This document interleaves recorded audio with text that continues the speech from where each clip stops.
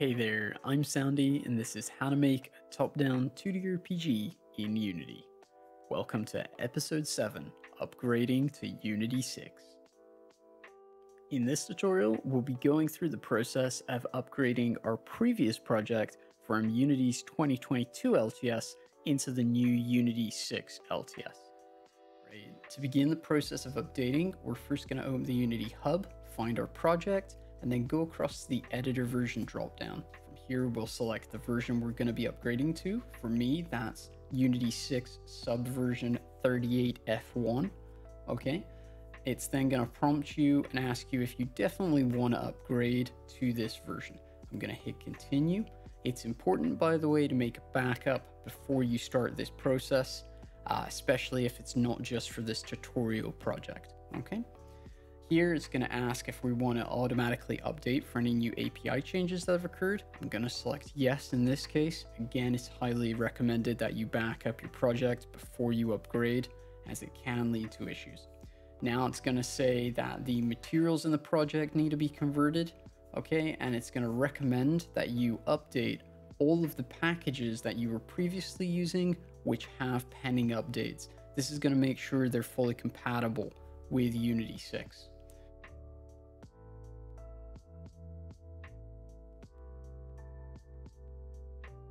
So for now though, we'll just update these ones, and it's just a case of selecting each one and hitting the update button. Okay, we're going to do this all in one go, so if there is an issue, we're identifying it very quickly, and then we can take steps maybe to fix that.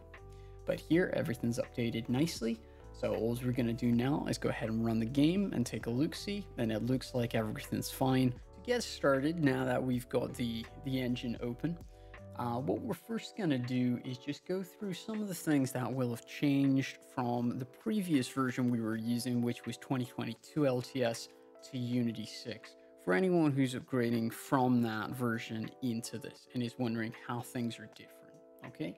So the first thing we want to cover is Cinemachine. So Cinemachine is different from 2022 to Unity 6. There's a major version change in the form of it going from what I believe is major version 2 to major version 3. So what we're first going to do is go ahead and take out Cinemachine. We're going to uninstall it and then reinstall it to upgrade. Now in my version here, I've already got Cinemachine in and working in the latest version. So it's going to look a little different here. But it might be that when you've upgraded, you have that previous version still installed. So let's first remove that. So we're just going to delete the player camera. Okay. We're going to go into our LCA, which by the way stands for lights, camera, action. We're going to find our main camera, okay, in there.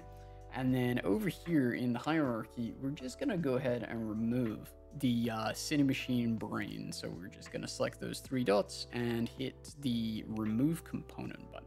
Okay, so that's Cinemachine removed from the scene, but now in Package Manager, and just for anyone wondering, that's under Window Package Manager, we're going to go in here and we're going to go to our Unity registry, okay, and we're going to find Cinemachine from our list. We're going to remove it, okay, and if it does give you the option to upgrade, I would recommend removing it first and then reinstalling it rather than trying to upgrade.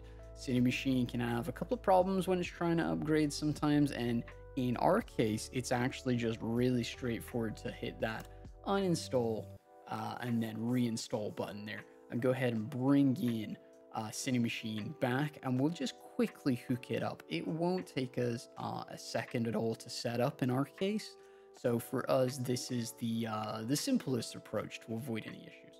So we've gone ahead and bought that in. We're just going to check the console. There's no errors down here. That's great. So now we can just right click, and now we've got some new menus here compared to what it was before. So for us, the 2D camera is actually buried now under targeted cameras and then 2D camera. Okay, so we're going to select that. It's going to create us our camera up here. We're going to name that to player cam, just like we did before. And then over here in our inspector, just like we did before, we're going to change the track target to be the player. Okay, so we're just going to grab the player and then drag and drop that over here. And then we're just going to change our ortho size, which was previously called ortho size and which is now called lens, over to 8. the number 8 instead. So if we just go ahead and select that and then do that, and that is going to changes out to have that zoomed out feel that we got before. Okay, and you can adjust that to your liking. Okay, so if you wanted to change that to be zoomed in a little bit more, you can, or zoomed out even further, you can. That's perfectly fine. But now if we go ahead and F10 and then Control P to run the game, you can see where again the camera is following us nicely. We got a little bit of easing in there, so it's not super snapping to our player, and we're able to move around just the same as we had before. Okay, so that's Cinemachine sorted out for us. Now there's a few other changes that have happened since we've upgraded. So in the hierarchy, if we go ahead and select world, grid, and then ground, okay, that shows us our tile map here for the ground. You can see the colliders all there set up as it was before. But if you look down here in the inspector, you'll notice that the previous tick box we had for use composite is gone. Okay, and it's now replaced with this drop down menu. Okay, so if you're trying to follow the previous tutorial but you're using Unity 6, then the fix for this is you just select merge out of that list. Okay, and that'll do the same as before. It'll then start using this composite collider from below. Everything else should be the same here. So that's a nice thing to take note of. Next up, you might be getting a warning in the console warning you about a graphical setting in the project settings menu. So if we go edit, project settings, and then we look at graphics, okay, and then we scroll all the way to the bottom, right? So I was already scrolled there, but if we scroll all the way down to the bottom, you'll see compatibility mode here. Oh, sorry, we scroll down there. Oh, hold on. Second. Okay, so we go all the way to the bottom and you'll see compatibility mode. By default, that's going to be checked if you've upgraded from a previous version of Unity. Unity's just going to check that for you because it's going to assume that you might have been using previous things that are perhaps not compatible with Unity 6 and how it wants to handle things. In our case, it should be fine though. So we can just uncheck this, and then the warning in the console will stop appearing, which is super useful for us. So we can close that out now because I'd already unchecked that. So finally, to note is the change to how Unity handles some naming conventions in script. Okay, so I don't quite know why they decided to change rigid body dot velocity to rigid body dot linear velocity. Okay, but they did, right? And it's confused a lot of people. Okay, but it is just the same as before. Okay, it is just rigid body dot velocity, but now they've changed the wording of it to be linear velocity. Okay, it might be because there's also angular velocity, and it is important to differentiate between the two. And linear velocity is you know, I guess that's a better naming convention. But if you're getting confused as to why you're getting a deprecated error, because if we do just do velocity, it'll autocorrect for us. But if you do just do velocity, you'll notice it's saying it's obsolete. Please use linear velocity instead. Okay, so that's the nice easy fix for that.